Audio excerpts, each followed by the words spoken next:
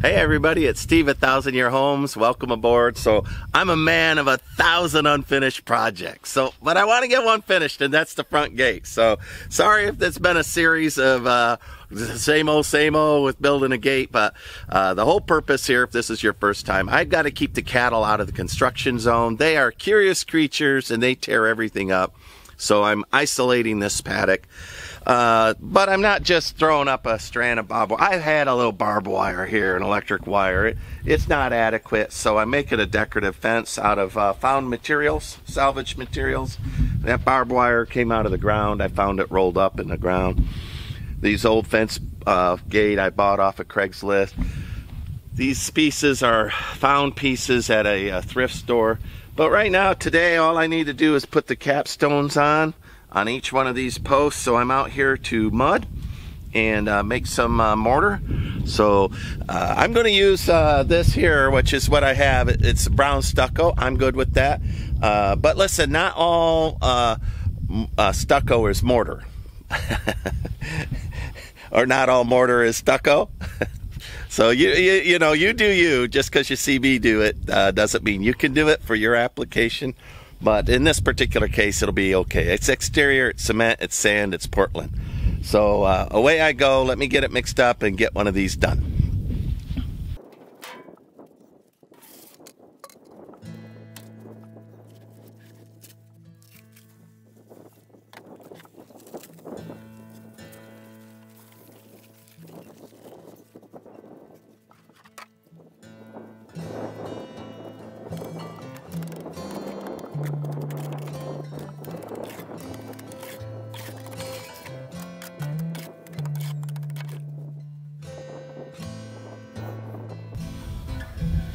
I shoot for oatmeal cookie dough as a texture.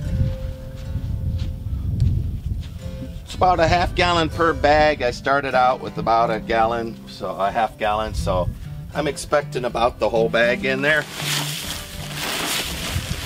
Now this will have a little more time today for me to work because I got a storm on the way. It's only in its 80s, it's not 100, and this isn't quickcrete. So there's not a lot of additives to this, just sand and Portland cement.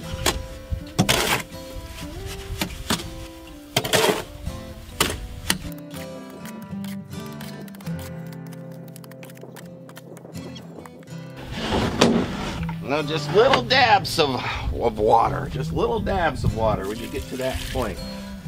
Less than you expect. Could even get a Dixie cup out.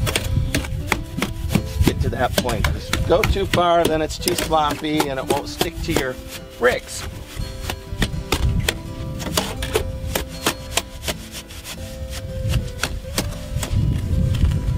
And then as you use it and it starts drying out, just keep mixing it. Adding maybe a little water, maybe not a little water. All depends on how hot it is in your neck of the woods that day.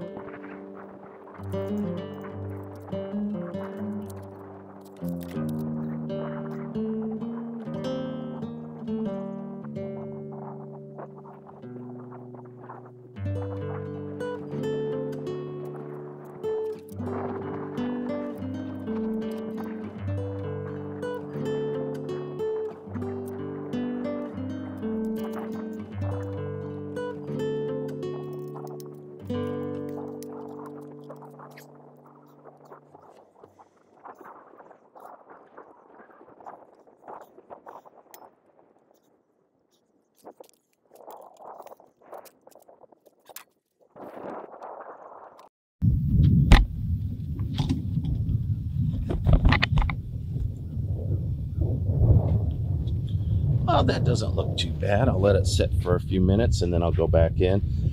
I don't have the little notching trowel to go through and do these things. I don't know where I put that tool, but I should have chased the seams with that. I don't have it. Anyway, this is a farmer build. It looks like a farmer build. I'm happy with it, actually. A little rugged. I'll go back through and scrape that all off. Let me add a little water to this and finish this side here. Maybe I should add some more material.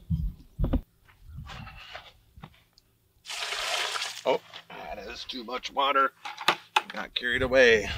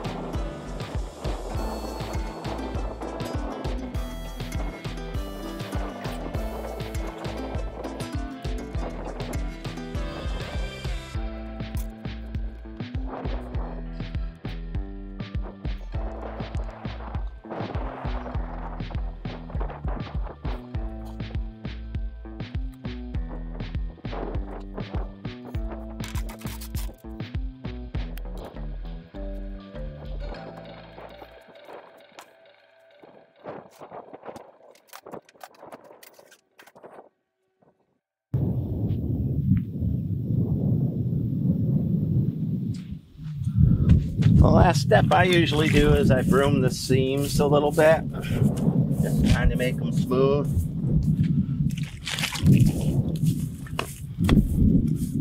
You wait a little while to do it.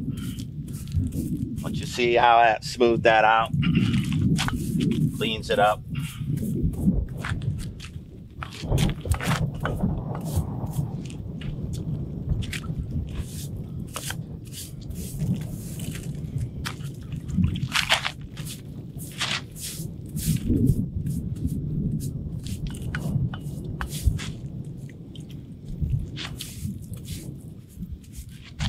Gives a little better finish.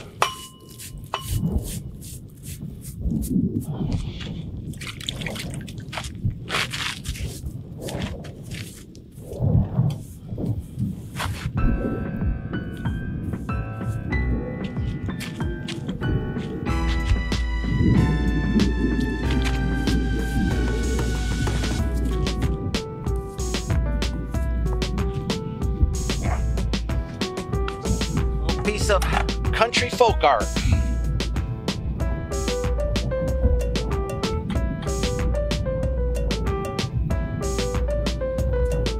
That does look good, right? I think so.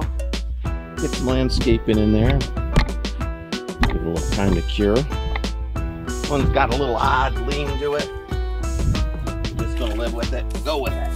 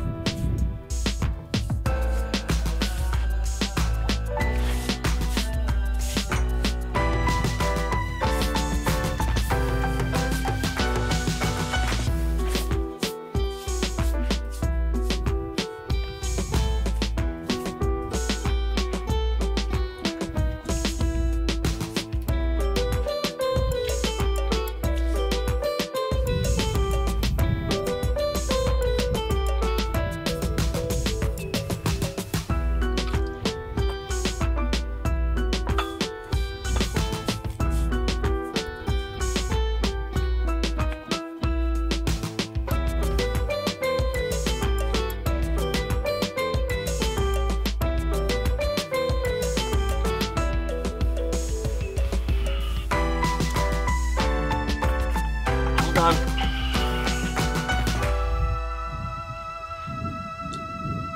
Well, these are funny little things, and I like them very much. I'll go ahead and turn this pipe. This pipe needs to, I need to be able to pull it out of that mud and adjust it so that it fits. So every now and then I'll walk up here and break that so that I can move it. Looks good though, I think. Little finish. It feels like a finished farmer's stonework. Digging it. See how the brush gets in there and just makes that edge look so much better. All right, wonderful, good. All I got to do now is clean all this up and do some landscaping, and this will be done.